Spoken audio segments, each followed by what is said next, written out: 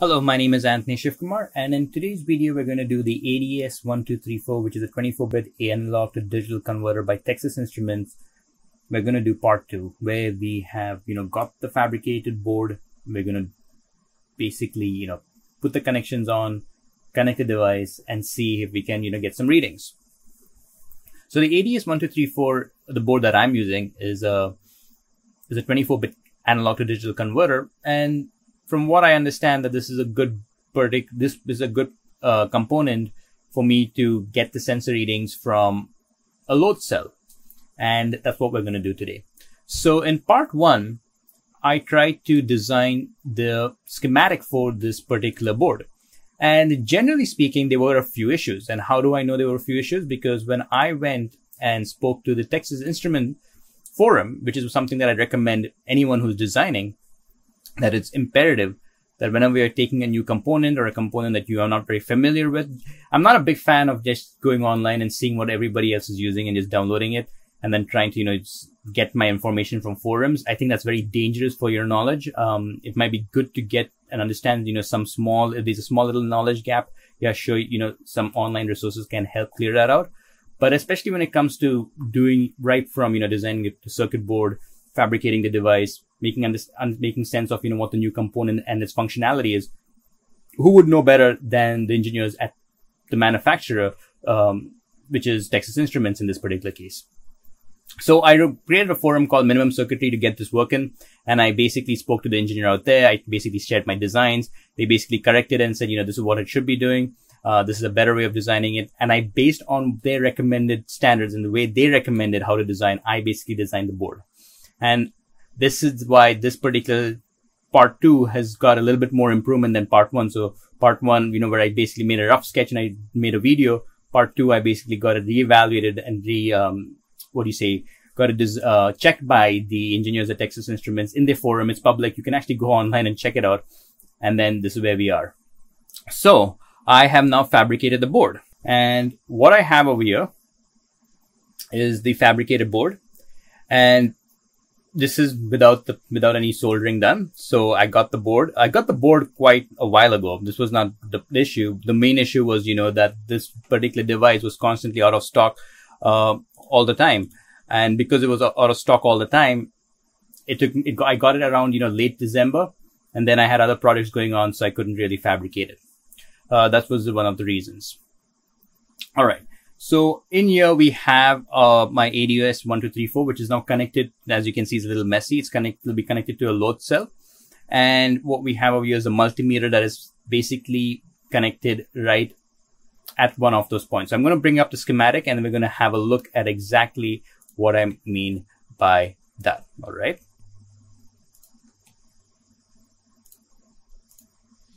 So in here is a schematic. Before I show you how I'm getting all of this to work. This is an SPI USB to SPI converter, which is the MCP2210, which I've already have a video of how I designed this. And this is the ADS1234. So it works through an SPI mode. What I have over here is the data out, the clock. This is the power up and down, and then speed, gain. All of this is generally, you have to connect the digital inputs. You cannot not connect the digital inputs. In this particular schematic, I've left it, unconnected, but in reality, it depends on how you're, because, to give you a sense, if the speed is connected to ground, then you'll have 10 samples per second.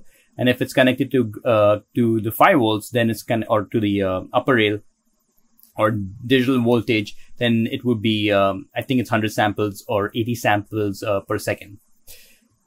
This is analog and this is digital. This should not be I put 3.3 volts on the PCB, but it's actually analog. The 3.3 is digital voltage and analog voltage. So digital voltage is for communicating and configuring a device for the digital side of things. The analog is powering the analog side of things. So that's why you have the analog voltage power and the digital voltage power. In this particular case, they both are connected to 5 volts. The documentation allows me to do that. And then you have ground. So this is SPI. So in SPI, you generally have 4 circuits, but the main thing over here that I'm interested in is the clock and the data reading. So that's what we've connected over here. This is a load cell. The load cell will have 4 wires. One wire will be connected to the power, one will connect to the ground, and then this will be the differential pair kind of, where you'll have plus and minus, the signal plus and minus, and the difference in voltage is what this particular circuit is going to amplify. So that's what we have over here. It's a simple circuitry, nothing too complicated, but there's a lot of things that needs to be connected. You cannot leave any of these floating.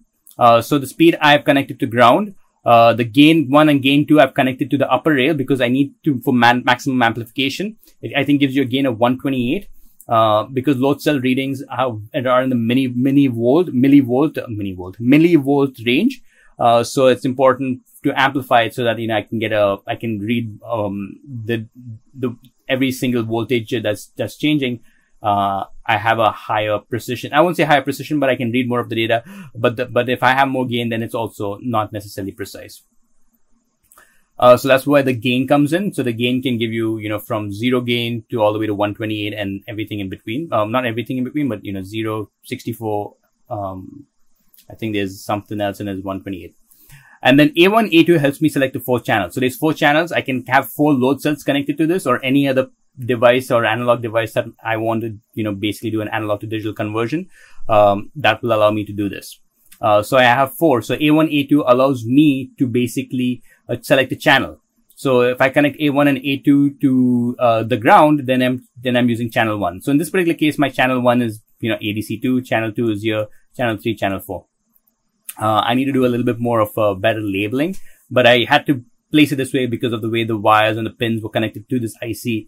That allowed me, it just seemed better, you know, to have, you know, the layout just seemed more natural to have it based close to where the pins were. So that's how I designed it.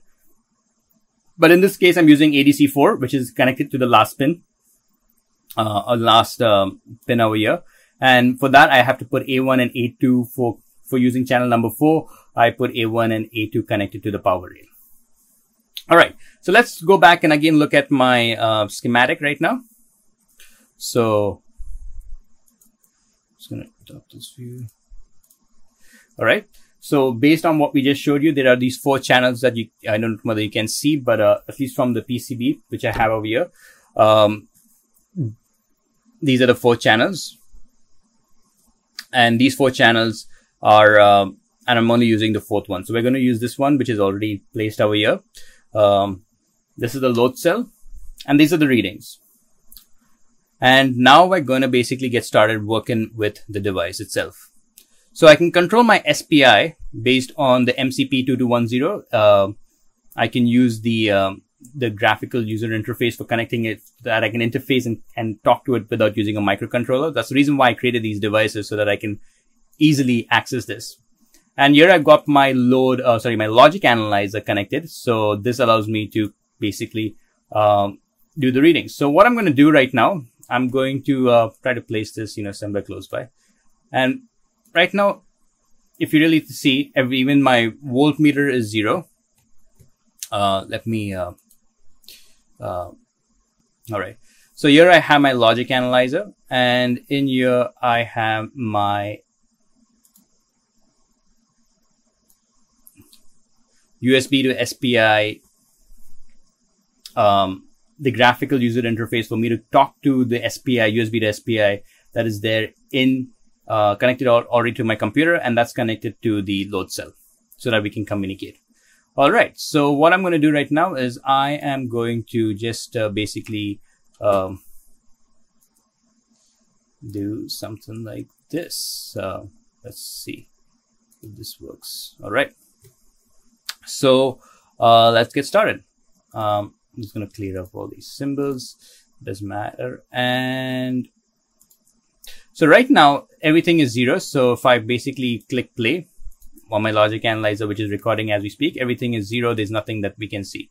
So in order for it to work, I have to enable the logic 1. As soon as I do logic 1 and I click transfer, I'm going to just start playing again. The clock starts. This is the data starts. But this is the indication, basically, if I stop this over here right now, that's basically saying that the ADC has got data ready. And if you can really see, say from, this is 40 milliseconds, 50 milliseconds, 60 milliseconds.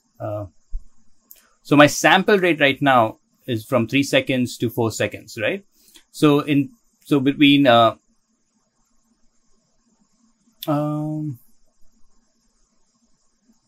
so between 2 seconds and 3 seconds, that means I have around 100 samples. So this is basically, I've connected my speed to not to ground, but to the power rail. So that means I'm getting 100 samples per second. All right. So that's the way I've connected in this particular case. And now let's start to send in a signal.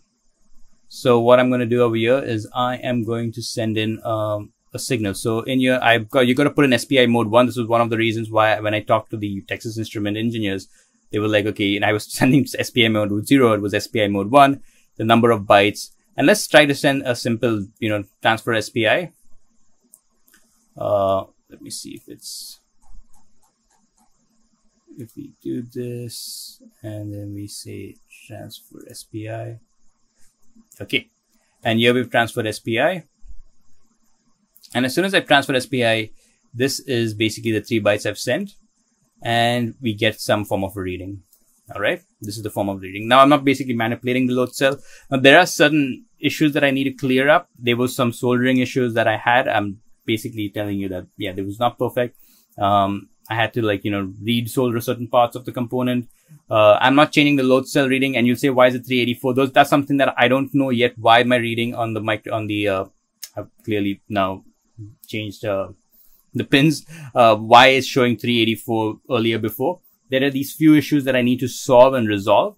So I'll probably, once I clean everything up, I'll probably create a blog on this and show how everything works. But so far, the system and the setup seems to be pretty straightforward.